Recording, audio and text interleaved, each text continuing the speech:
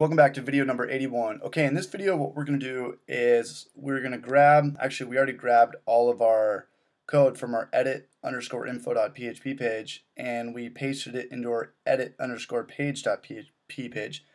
But our information and page, was it page or pages table that we created in our database? Same thing.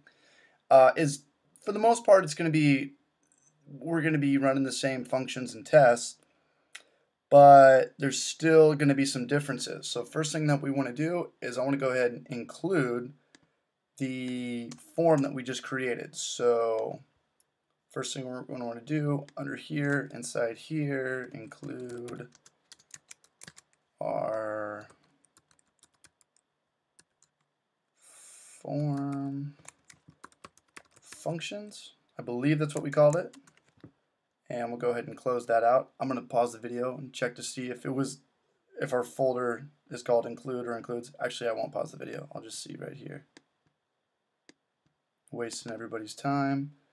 Includes. Okay, and in here it should be form_functions. I believe that's what we had. Form_functions. Okay, we're all good.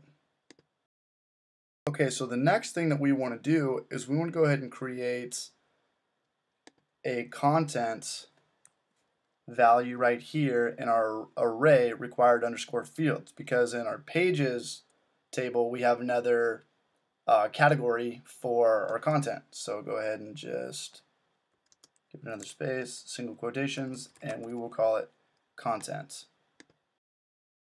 And what we're going to do now is we're going to take this for each loop out of here. Grab this code, pull it up. I'm going to back this up a little bit.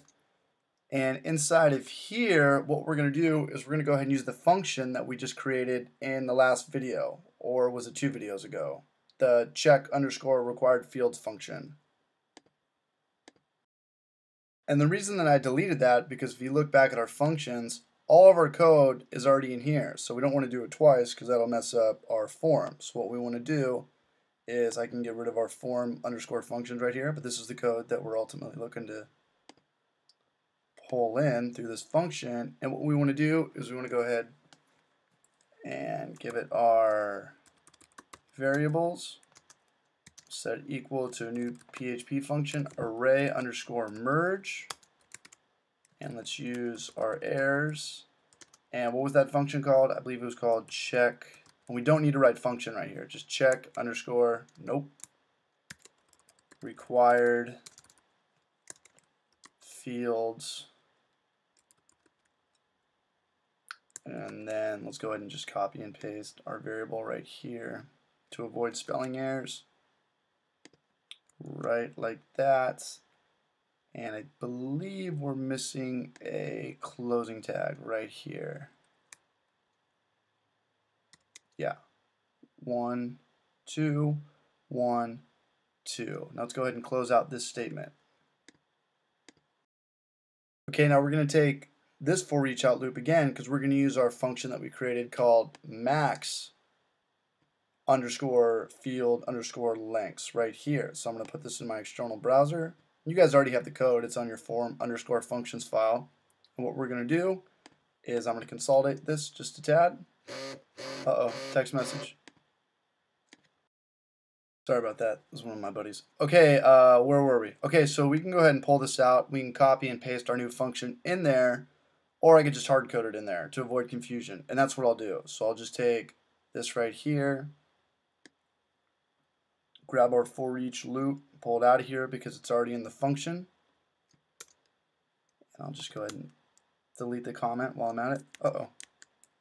Field_with lengths array menu 30 value. Perfect. Okay, so here's equal array merge errors, and it was what, check_max field lengths. And let's go ahead and copy and paste this just to avoid confusion. Copy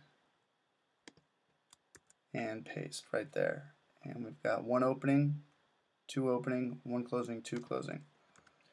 Okay, save. I'm going to save this. I'm going to end this video right here because it's going to get more confusing from here on out if I keep going. So just make sure your code looks like this and understand what we're doing. We deleted our for each loops from our edit_info.php page, and we plugged in our new functions that contain the for each loops that were in our form_functions.php file. So make sure that your code looks like this. Don't try to reload it in the browser yet. It's not going to work. Just go ahead and make sure it looks like this and save it. I'll see you guys in the next video.